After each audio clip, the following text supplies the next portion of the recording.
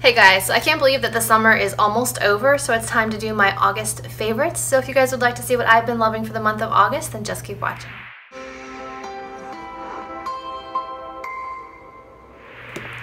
Let's start off with a new author that I discovered this month. It is David Bell, and the book I'm reading is somebody I used to know. It's about a man that had a college sweetheart that died in a fire, and 20 years later he sees someone that looks just like her. And he's trying to figure out, are they connected? Did she actually die in the fire? So it's a mystery, but it's, I don't know. He pulled me in right from the beginning, and he has several other books. So I'm definitely going to be looking up the other books by David Bell and checking them out because I'm hooked on this one so far. Next up, a drink that I've been obsessed with. This is the Wonder Melon Cold Pressed Watermelon Cucumber Basil drink. They do have several other flavors. There's one with cayenne that I cannot handle because I can't handle anything with pepper or spice, even the slightest bit, but this is delicious, so refreshing, and 100% juice. I love it, and I can't wait to get more. A lip product that I've been loving this month that I'm wearing right now, this is the Kevyn Glass Glow Lip. I have all three shades. I love all of them. There's a rose one, there's a bronze one, and then like a clear blue iridescent one. And just depending on the makeup look or how I'm feeling, that's how I decide, but they truly are glass-like and super reflective. I love these. Another lip product I've been using a ton this month are the Maybelline Superstay Ink Crayons. I love them. I like how long lasting they are. I like that they aren't a dry matte. They have like still a bit of slip to them, which I find more comfortable than their other like matte ink liquid lipsticks. The color range could definitely be expanded a bit for more neutral and more brown tone ones, but these are the two that I go for most often. They are 15 and 20. Really, really good lip product, affordable from the drugstore. Some palettes I've been reaching for over and over. First being the Pixi and Rach Loves Layers palette. Looks like this inside. They're super bright, super reflective. I love using the brown one as a shadow. I love this one as an inner corner highlight, and I use these three on the face. Beautiful palette, and Rach just announced that she's pregnant with her third child, which is super exciting. I'm a mama free, so congratulations, Rachel. And she also featured me in a video recently, which I am so excited about. It made my summer. So if you haven't seen the I DM'd my followers and they picked my makeup video on her channel, go on and check it out, and you will see me on a tiny little screen on her phone, but I'm in it, so it's like my claim to fame. Super excited. Good palette.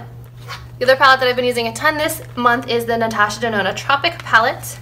I have mainly been using these two rows. I don't reach much for the purple and blue shades unless it's like a pop of color on the lower lash line or if I'm going for a full cool tone look, but mostly it's been the mattes. I like that you've got your tans, your browns, your pinks, your peaches, and reds, so it's kind of just like summery, easy makeup, and I've been reaching for it a lot this month. A foundation that I've fallen back in love with is the IT Cosmetics Your Skin But Better CC Cream. This is the original one, not the illuminating, not the Bye Bye foundation, not the moisturizer, not the matte one, just the original one. And I go back and forth between medium and light. I love to apply it with a like foundation kabuki brush type thing. It smooths on the skin. It pretty much wears all day for me. It doesn't make me oily or greasy. Mine don't have expiration dates on them, but the newer bottles I believe do. I just think this is a really outstanding CC cream, but it's basically a full coverage foundation. Took this on vacation with me. Really like this one. Some sprays that I've been using all month long, first being the Rimmel Stay Matte Fix and Go 2-in-1 Primer and Setting Spray. I use this as a primer. I use this in between my makeup, so like once I've done the foundation and powder, I'll do this before bronzer and everything else on top. I will also use it as a setting spray. It really does seem to lock in my makeup, and if you use as much as I do, it also adds a bit of glow to the forehead and other areas if you don't want to powder it down again. So I like this, and it's drugstore, it's Rimmel, really affordable, and it works really well. Another one I've been using, this is the Henrickson Grease Relief Facial Water, and this does seem to help prevent oils from coming through in my T-zone, so I will just spray this in the beginning of my makeup application in the T-zone, and it really does seem to make a difference, so I might have to get a bigger size bottle of this one in the future. Next up are some nail products that I'm obsessed with. These are the Essie, I think they're called the Gorgeous Geodes collection. They all have holographic pearls to them, but they're all different colors. So this one is just straight up holographic. This one is like the brown polish with holographic bits in it. There's a rosy tone one, there's a golden one, there is a peachy one. They're all beautiful and they all have the holographic sparkle to them. They're so pretty, but they are at like CVS, Walgreens, Rite Aid right now.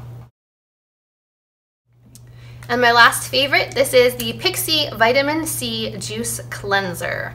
What I like most about this is the packaging. It has a pop-off lid, and then you press your cotton round down on this and it dispenses product on your cotton round, so you don't have to pour, you don't have to squeeze, you don't have to really work. It's very easy. I can just do that at night after I've washed my face.